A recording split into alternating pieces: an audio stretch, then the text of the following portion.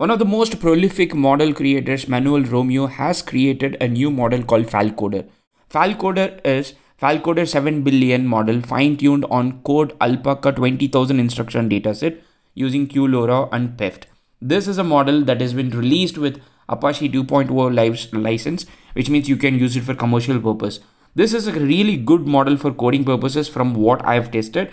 And in this video, I'm going to show you how to load this model on a free version of Google Colab and then run your instructions. Before even we begin with, I actually ran the model and I got the code. Like I asked a model to create a code, write a Python code to build a matplotlib bar chart. It gave me the code.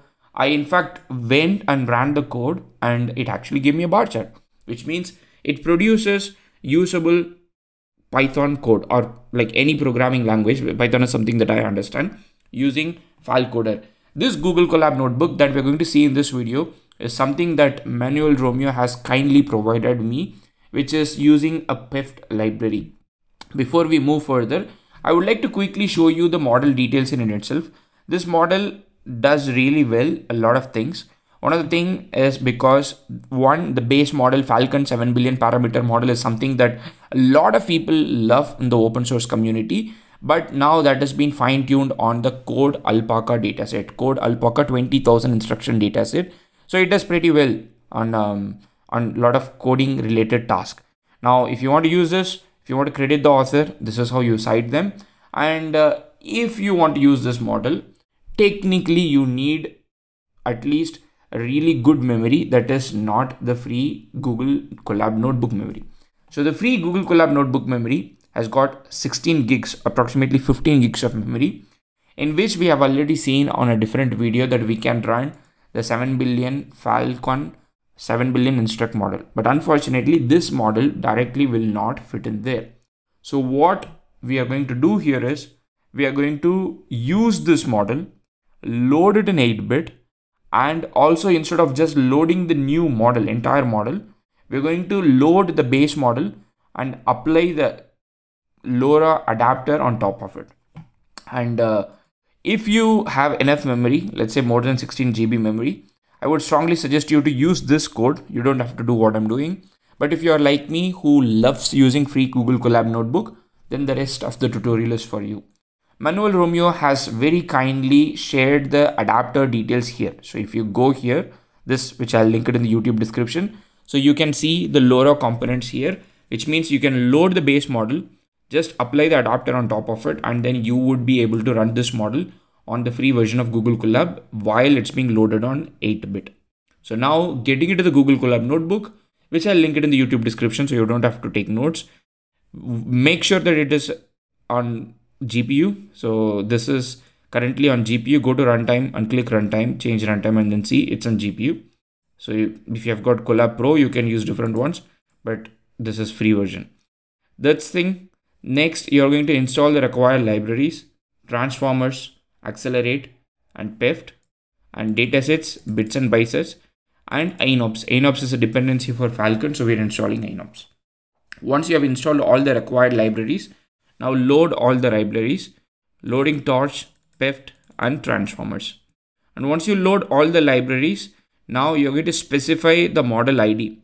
If you look at this, we are specifying the adapter ID, not the complete model. So this Falcoder 7 billion is the complete model, where you can go see the model in itself, like 10 gigabytes, 4 gigabytes. But what we are going to point it to is the adapter details. So here, the one that you're seeing here, that is what we are giving us PEFT model ID. And from that PEFT model ID, the configuration is being retrieved and then the model is being downloaded. For the model to be downloaded, you can see config.base model path. So if you go here, from that config, the base model path is being loaded. So this is a Falcon 7 billion sharded bfloat 16 version model that is being downloaded here. And then the tokenizer is extracted from the PEFT model ID. So these are downloaded. While the model is downloaded, one thing that you need to keep in mind is it is loaded in 8-bit to fit in Google Colab memory. So this is an 8-bit quantization happening thanks to bits and bytes, the library that we installed. Thanks to bits and bytes, we're loading the 8-bit model using Google Colab, like the free version of Google Colab. So to fit that model inside this, we are using load in 8-bit. And also you need to enable trust remote code is equal to true to make sure that this like transformers let you use this code, because there are certain unmerged part of the model available. So anyways, so now at this point we have got the model ID, set, configuration, model, tokenizer, everything done, which is like the base model plus the LoRa adapter. After this is downloaded, then it took about 3 minutes for me. After this is downloaded, now we are going to load the model. This is slightly different from how we typically load our transformers model. So PEFT model dot from pre-train to the model, comma model PEFT model ID. Once you load that, you get to see the details here. What model is this? What kind of architecture it has got? What are the layers it has got? You can see the entire detail here. What is the LoRa embedding here? So after you have loaded that, now you need to create a utility function. This is an instruct following model. I mean, of course, this has been instruct fine tuned as you have seen. So this is an instruct following model, which means you need to give the input in a certain format, get the output in a certain format, while there are certain hyperparameters given. So it takes the instruction as an input. It tells how much tokens you need to generate, the temperature value, the top P, top K, and the number of beams. Even if you do not play with these things, it's very important to know that the temperature controls, let's say, the creativity slash hallucination slash precision part. So the higher the temperature is, higher the randomness is, lesser the temperature is, higher the precision, but also at the same time lesser the randomness, which means lesser the creativity. So because we are using it for coding task, we don't need higher temperature. That's why the temperature by default is set as a lower temperature. Next, you're going to get the instruction from the user and add this notation at the end just to tell the model that you have to produce the solution. And once that is done, then you just typical transformer stuff. You have got the tokenizer that's creating the tokens, and from that you're going to move it to CUDA, and from there you're going to get everything generated, and finally you're going to decode the output and then to return the output in itself. It's pretty straightforward. You can, if you want, you can also use different ways to do this thing, but all it is doing is taking the text, tokenizing it, and then sending it to the model, getting it back, decoding it, and finally displaying it. That's the solution split part. Now, given that the utility function called generate is created, all we have to do is go give an instruction, design a class for representing a person in Python. So it says, okay, it's going to design a class. It's not a classroom. It's like the object oriented class. Design a class representing a person in Python. So as you know, that it is assumed that a person would have these attributes: name, age, gender. So it says defined a class, name, age, gender, and then it is giving all the details. Some of the code is not you know, you can see and then make sense out of it how well the code is doing. Not only does Python, but it also does like more programming languages, but also you can try it with this. For example, in this case, we have said write a script to upload files to an S3 bucket. The instruction is given, and we have said how much is the output token that we want, 256,000 tokens, and it is giving us the solution. So it's using some Boto3 library. I'm not aware of it. I'm not sure if the code is actually good, but as you can see, it is producing an output. So to make it easier, Manual Romeo has also given us an infinite loop where we can go use the typical Python input field, which is something that people still use a lot, and you can enter the instruction and then wait for it to give you an output. That's exactly what I've done here. And every time you get an instruction, you send it to the generate instruction, generate function, which will actually call the instruction, get everything and done. So I just went ahead and then said write a Python code to build a matplotlib bar chart. Then it just worked completely fine. Write a Python code to build a matplotlib bar chart. So I'm going to now say write a Python code to build a Seaborn bar chart. So I want a Seaborn bar chart instead of just a matplotlib. As you can see, when I ran this thing, it takes a couple of seconds to run it. One, because we have got the memory limitation, and even if this model, like once you see the output on screen, if it is not like the most perfect, there are two things that you can immediately blame. One is, there is one thing that you can immediately blame, that is loading the model in 8-bit always reduces the precision a little bit, but it should not be like way off, but you get it, right? We are not loading the complete model and then doing everything. So we have asked for a Python code to build a Seaborn bar chart. If you're not familiar with Seaborn, Seaborn is another library, Python library, that helps you build charts, visualizations. It's built on top of matplotlib. Okay, let me copy the code, go back to my Jupyter Lite notebook and paste it here. Let me run this. It has also assumed the data in itself. Okay, that's my bad. I think I pasted it. My bad. Sorry. AI.